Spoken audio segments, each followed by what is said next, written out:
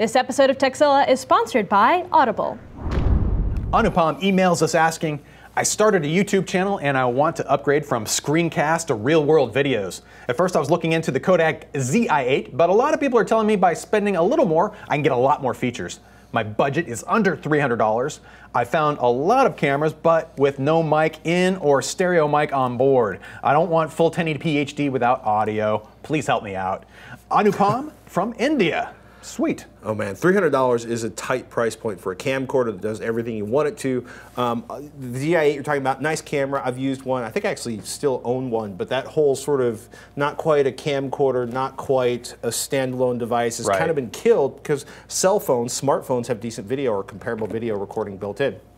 Typically, most camcorders in the US market are kind of in the $400, $500 range. That's the sweet spot for people purchasing camcorders. Great site to visit is CNET's reviews.cnet.com/camcorders.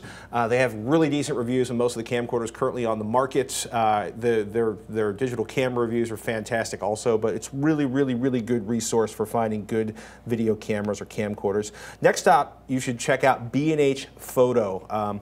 BHPHoto or BHPHoto Video, basically B&H is like this legendary old school New York City place where people from all over the world buy video equipment and photography equipment and lighting kits and everything you can imagine that's used in video production. You don't necessarily need to buy from there, but the reviews, there's detailed specs, there's excellent pricing, gives you a good idea of what something should cost, exactly what the specs are, and the people reviewing stuff there have a clue. It'll give you a really good idea of what you might want. Now, make sure if you need PAL support for your particular region, which you probably will if you need to watch on a TV set, that the camcorder supports PAL. If you plan on just editing and watching it on a PC, uploading it to YouTube, it shouldn't be an issue.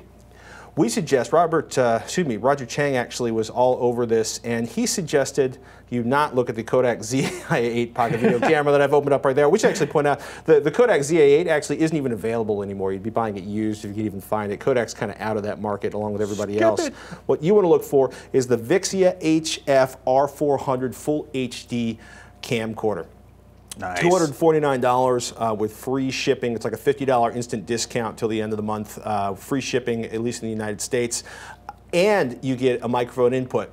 Now, the image quality in poor light is going to be noisy, right? It's going to be better than the camera you've been using inside of your laptop or the little inexpensive camera you just plugged into a USB port. But compared to, the more money you spend, if you choose carefully, you'll get much better low light performance, which means indoor stuff will be better. If you're not running around a lot of lights, you want a camera that has low light performance or excellent low light performance. Be sure to factor in the price of an SD8C card since the R400 doesn't have any internal memory. So you're going to need the VIXIA HF R400, and then you're going to look for, ta-da, an SD8C card. My favorite. Yeah, actually the prices on these have gotten so inexpensive. Transcend I've had pretty good luck with. $23 for a 32 gigabyte card. The 64 gigabyte cards, even the really unhinged ones from SanDisk. Any class 10 card should be fine for video recording purposes. So, and size-wise, go as big as you can, but usually the biggest cards, like the new 128 gig SD cards, are going to be a little more expensive than the 60, maybe a pair of 64s. Right. But that's not always the case, though, usually. So just make sure you have plenty of storage on hand. And then the whole conversation about microphones is a separate conversation. But at least at this point, you will have a camcorder in your price range that can record a fair amount of video. I like that it supported AVC HD as well as MPEG-4 formats as well with that camera. So if you want something that will just upload right, actually I wouldn't be surprised if YouTube accepts AVC HD now as a format for upload. Something I'll probably try later this afternoon, but you have options at least in terms of what video format you want to save your files in. Audible.com is the leading provider of downloadable digital audiobooks and spoken word entertainment. Audible has over 100,000 titles to choose from to be downloaded to your iPod or MP3 player and played back anywhere, anytime. Choose from books in every genre: science fiction, thrillers, drama, comedy, business, history, and more. What I'm listening to right now is Among Others by Joe Walton. If you're a science fiction and fantasy fan, you will love this book. Head over to audible.com/Techzilla to get a free audiobook download of your choice when you sign up today. And be sure to check out Audible's newly designed iPad app as well. It is gorgeous.